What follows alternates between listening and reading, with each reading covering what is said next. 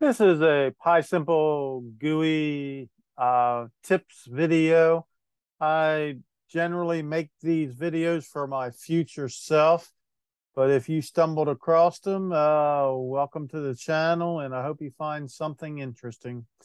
Today we're talking about saving and recalling user settings. Um, PySimple GUI has a built-in user settings API that will save whatever you tell it to into a JSON file. And it's pretty easy to use and just a few lines of code. So I'll show you how it's going. Um, the demonstration is continuation of our comprehension, our list comprehension uh, video. So if you haven't watched that one, you might uh, want to watch that as well. So anyhow, so user settings, it's fairly easy. Like I said, we were talking about it in the comprehension video that, oh, we can use list comprehension to save uh, items from our dictionary, our from our window to a list, and that way we uh, have access to it. But then we said, well, what do you do about having a list? Because after you close the program, the list disappears. Well, with the user settings API, we can take care of that. So we had a list in our last program called My Beers. So um, we are going to show you how we can retrieve it and save it. So I guess probably go down to the bottom and show you how we're going to save it. So like I said, if we have a event called update, then My Beers gets automatically gets updated here using list comprehension. And that was from our last video. Um, but if we don't hit update and we decide to exit it, then anything we typed in the thing and didn't hit update on won't get saved.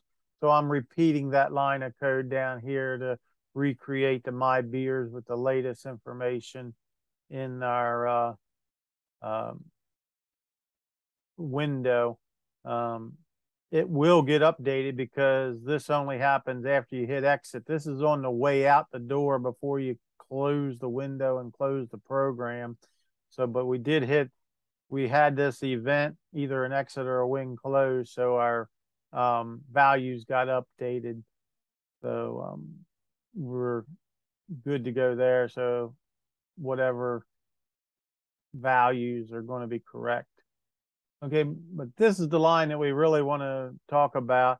It's a user settings set entry. So in other words, we're sending something to a file, and it's actually it's sort of like a Python dictionary, but it's JSON, but it still has a key, and the key is going to be called beer list. And what we're sending is uh, a Python list called my beers, and which we just updated. So we're going to be putting that in, saving it in a JSON file. Um, but at the top of our code is where we actually create our JSON file, or we either create it. So this line here either creates it or uh, links to it to make sure that it's there. And this path equals just a dot. That means that the file is going to have the same name as our program, which is this long name up here, but it's going to be .json instead of .py. So that's an easy way to associate your files. Plus, they'll be in the list together over here. You can see that I've been playing around with it, and I got a JSON file over here, but I'm actually going to go ahead and delete that. Move to recycle bin. So, okay, so I don't have it anymore. So it's going to create it, and once it's there, it's fine. So this, like I said, this is uh, the first time through the list. So we do have to make sure that we have a list there. So what we're doing is we are doing the user settings get entry. And again, it's that beer list, the same one that we set. So if this was the second or next time that we're through here, then we would have information, and that's great. But if this is our first time through here, we're not going to get a failure from the program. What we're going to get is my beers is going to be set to none. Okay, so our FreeSimpleGUI library takes care of that. Probably if it was straight Python, you might end up with a uh, uh, not in list error or something. But this takes care of it. It's just going to make my beers equal to none. So we check that, and if my beers is not equal to none, that means we have data then that we had saved last time. We're going to update our uh, our our window, our inputs in our window. And remember, we use these tuples as our key.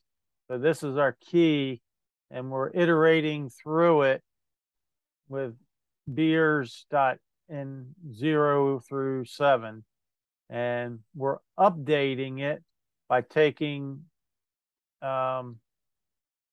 the list my beers, and we're iterating over it as well with that same X. So, and that's going to put it in our list. So that's going to bring back anything that we had stored there when we left last time. And so we got what, 5 lines of code here and a couple lines of code down here, and that's all we need. We did need to do one more thing. You can't do this update method in FreeSimpleGUI until you have either read the window, which we haven't done yet, or you take, and when you're creating your window, you do this finalize equals true.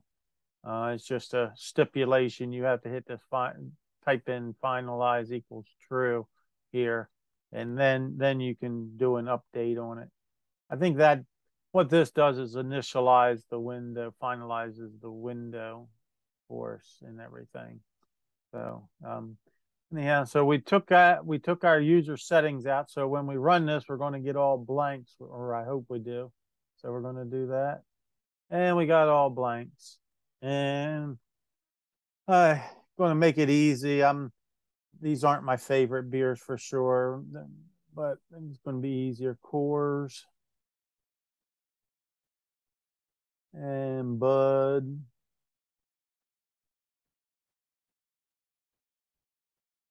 And Miller.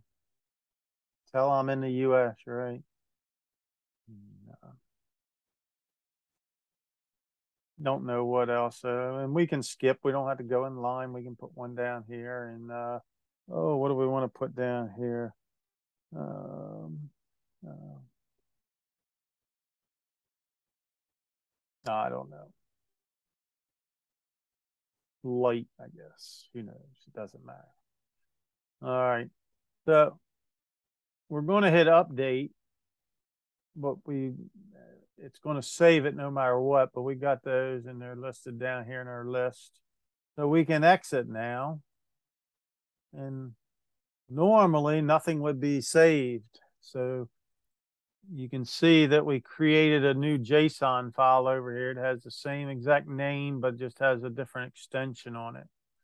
And we can actually, well, we'll go ahead and run it again, but we can actually look at the value of what's in that file through our editor here. But we're going to go ahead and run it again. And all our data showed back up. This is a real useful thing. So that's just amazing that with just that little bit of code that we can save things in between our uses of the code of our program. We're going to exit out of here, and I am going to take a look at this, and you can see that our beer list is, like I said, it's a dictionary, and the key is beer list, and it's showing our Python list here. But it's a JSON file, and I think JSON is supposed to be like a text-based file. It's not like a database or anything like that. So it's you don't want to write a book and put it in a JSON file or anything like that. But I think that for anything that kind of things that we're going to have in our Python files, this works pretty good. And like I said, you could have a wine list, you could have likes and dislikes and whatever, whatever kind of list. And it doesn't even have to be a Python list. It could be just a single variable in one piece of data or something like that. So anyhow, that's my video for today. Thanks for watching.